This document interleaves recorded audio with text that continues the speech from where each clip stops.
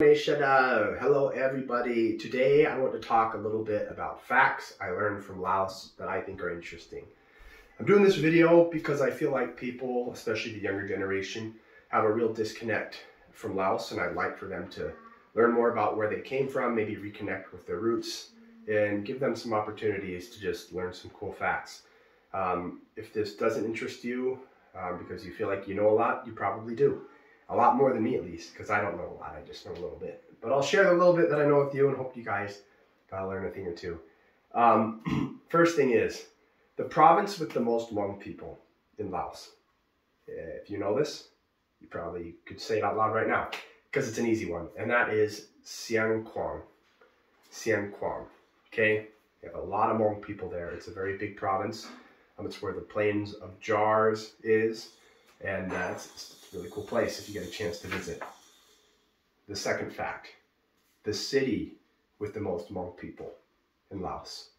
Now, a lot of you might say Ponsavan, and I don't want to say you're wrong, because census data taken from a country like Laos can be very inaccurate. Not on the government's fault, the government side. I mean, maybe it is, but not from the government side, but just because it's hard to take census data from a country with a lot of people that have a hard time documenting themselves to begin with, that are disorganized and are living a, kind of a rural life like that. And so, but on paper, the city with the most Hmong people in the country of Laos, it has switched, and it is now Chitiao or Lac Ha Sip Sao.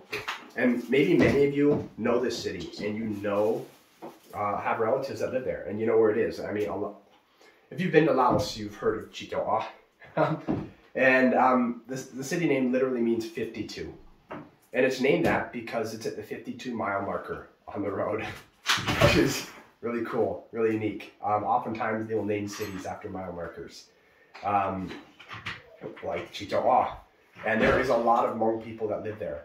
And a lot of them lived there a long time ago, but a lot more Hmong people have moved there in recent years, which has really boosted the population and why there's so many Hmong people there now. The southernmost large Hmong city is called Lac Sao. Lac Sao, and it's way south for Hmong settlements, especially in Laos. I mean, there might be some in other countries more south, but in Laos it's Lac Sao. And that means the 20-mile marker. The 20-mile marker. And that's another really cool city. If you get a chance to go visit, you'll see a lot of really cool things.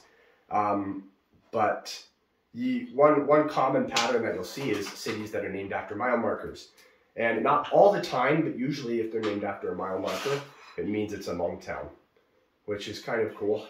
I'd always drive through a town and I'd see that kind of name on the sign saying that was the city we were approaching, and you'd see a bunch of Hmong houses, and it was really cool. Now, the last place I want to talk to you about is Sai Simbun. Sai Simbun. So Sai Simbun is a new province. In fact, oftentimes it's not considered a province at all, but just a part of a province that's administered separately. And that's because that's where all the CIA bases were during the war, like Long Chang. And because of that, they put special consideration into that area, the government, in case anything happened. And, they're really worried about that spot. And so it gets its own administration and everything else. But because of that, it really isolates that area. And if you go there, you'll see something really interesting. And I don't know if the facts are true on this, but from what I've seen with my own two eyes, I think it is this way, that the province with the highest per capita amount of Hmong people would be Sai Simbun. Because when you go there, it's pretty much all Hmong people, unless it's at the mine. And they have a big mine there. Pretty much all Hmong people in every town is a Hmong town. Now, there are some Lao towns there, but it's majority Hmong, which is really cool. But since it's so isolated, it's like you're seeing Hmong people from 100 years ago, living the way they used to live hundreds of years ago. And you can see this in every province. You really can. But Sai Simbun is kind of unique because it's separated. And when you go there, you see that. And it's just a unique experience that I feel like you can't get anywhere else. But because it's a special province like that, as an American, it's really hard to visit. So, and it's not necessarily the safest place to visit. So if you're a risk taker and like an adventure and you want to go see something like this, it's well worth the visit. But at the same point in time, be careful. With that being said, this ties up my video. This ties up my video. Thank you so much, you guys. I hope you guys learned a thing or two. 我教你们到新纪录啊。